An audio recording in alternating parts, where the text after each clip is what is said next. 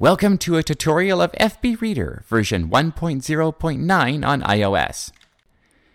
This video was created with support from the Government of Canada's Social Development Partnerships Program Disability Component.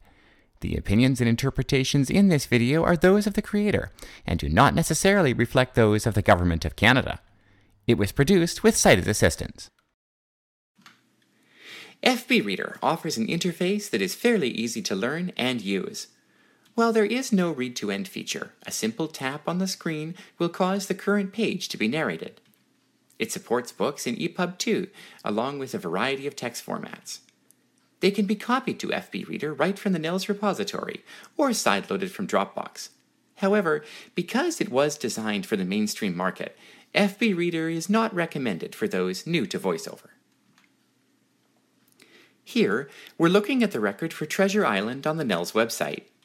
When we press Download EPUB, we're asked where to store the book.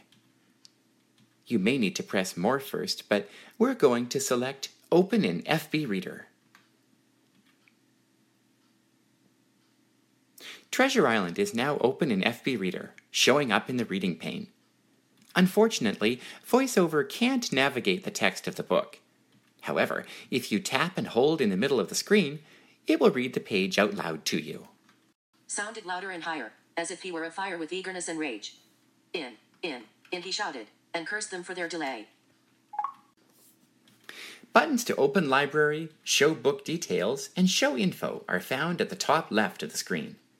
Now, because FBReader uses VoiceOver swipe gesture to turn pages, it's important to only swipe to controls with your finger at the very top or bottom of the screen. To read a different book, tap the top left of the screen, then swipe right to open library. This brings you back to the main screen, where all your books are shown. Swipe through the list until you come to the title you wish to read, then tap the title to open it.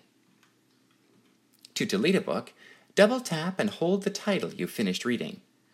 Tap the screen directly below the book's title to highlight the pop-up, then swipe to delete. Finally, press delete once more to confirm. Back in the reading pane, if you want to pull up the table of contents, just press Show Book Info. This button is found just to the right of Open Library. Swipe through the list that appears and tap a chapter to go there in your book. You can press Show Info next to Show Book Details to find out the book's title and author. A brief synopsis will also be shown here if it's available. To find text in your book, press Search, found at the top right of the screen. Type in the phrase you wish to find, then press Search on the right side of the keyboard. FBReader will then position you on the next page that contains your query. Several buttons are found at the bottom left of the screen, but these deal mostly with visual adjustments. An Undo button is located at the bottom right.